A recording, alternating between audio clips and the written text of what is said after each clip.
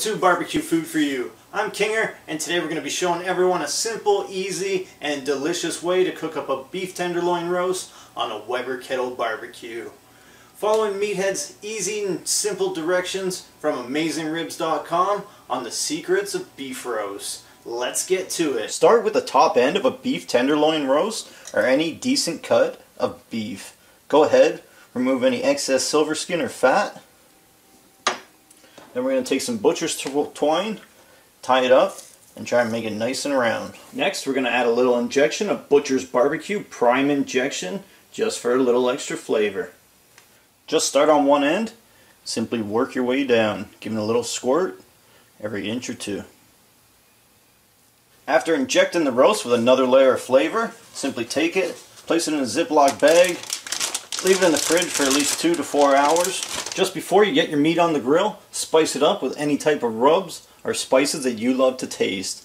For this, all we're going to do is put on some extra bold black peppercorns and a little bit of kosher salt. Beef's got a nice coating of salt and pepper, so let's go get it on the grill. Barbecue's all up to temp and the wood's starting to smoke away, so we just got our meat on. Cook it at 225 till it hits an internal temp of 115 degrees, then we'll give it a nice sear on the outside. After around half an hour, keep a close eye on the temperature and just keep checking it.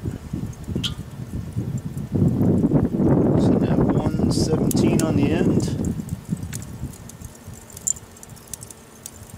115 in the middle, and 113 on the end. Once you have an internal temperature of 115 to 120 degrees, simply take the beef and give it a good sear. Keeping an eye on it, turning it every 30 seconds or so. And another quick little roll. Smells great. Again, another quick roll. If you like your beef cooked a little bit more than that, simply bring up the internal temperature to 125 degrees and then start searing it. After letting it rest for around 5 minutes, loosely tented in tin foil, it's time to remove the string and slice it up.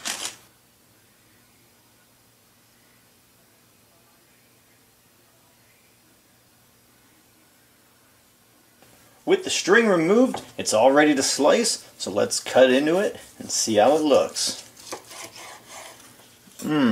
Check that out. Nice, juicy. Let's cut some thin slices off here. Just like butter. Gonna make up a couple sandwiches.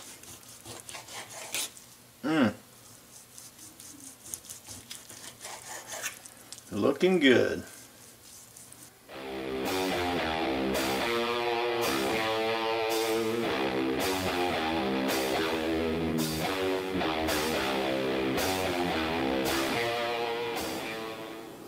Beef tenderloin roast. It's easy to do. Barbecue food for you. Give it a try.